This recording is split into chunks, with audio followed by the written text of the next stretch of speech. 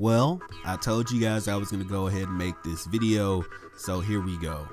What's coming after DLC Pack 4 for Dragon Ball Xenoverse 2?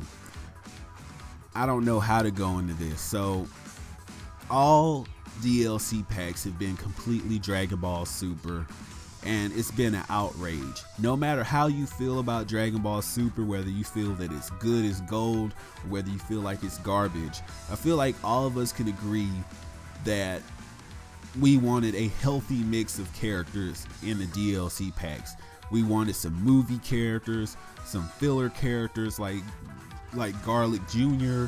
We wanted some GT characters in there like Baby Vegeta, and we just wanted a healthy mix. We didn't want all of Dragon Ball Super.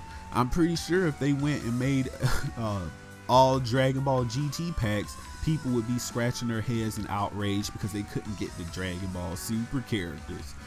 But here's the problem with that. Let's say in a perfect world they do make DLC after DLC Pack 4.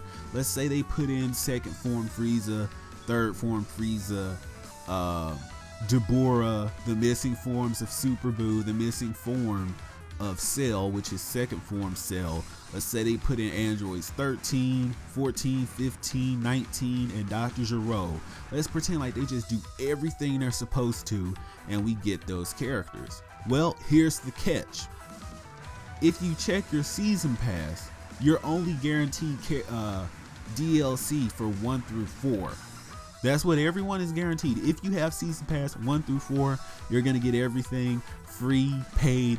It's all good. But like I said, anything after that, you're gonna have to pay. See, there you go. There goes that fuck shit that Dimps wants to be on. So now you open your eyes to the trap, the trick, because now they're gonna slap those shiny little $9.99, $19.99 USD prices on that DLC, and they're gonna fleece you for characters that you should already have in your game at purchase. And let's be realistic, these characters are probably already in the game, fully done, and they're just being held back to exploit you later. You want evidence of this? Well, notice that we got Sonic Bomb, which is an exclusive move for second form Frieza. You got Crazy Finger Shot, again, an exclusive move for third form Frieza. You have a lot of moves that I don't want to just go through all of them right now, but you have a lot of moves that would belong to DLC characters.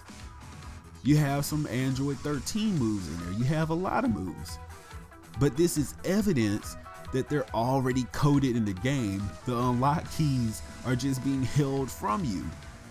And I feel like if we go ahead and if I can wake up the community and shake you guys up and we can get outraged about this, we can stop them from fleecing us out. That's what I want to do. That's what's going on right under your noses and you don't even see it coming. So I'm going to end the video right there. I've said everything I need to say. If you guys are new to the channel, go ahead and hit that subscribe button. And also, if you want to become a true perfectionist, hit that notification bell by the subscribe button. Also, follow me on Twitch, Twitter as well, because I do intend to do a lot more Dragon Ball Xenoverse 2 streams over on Twitch. For some reason, YouTube doesn't allow it. I don't know why. But I've been your perfect being, the Super Itachi, and I will see you in the next video.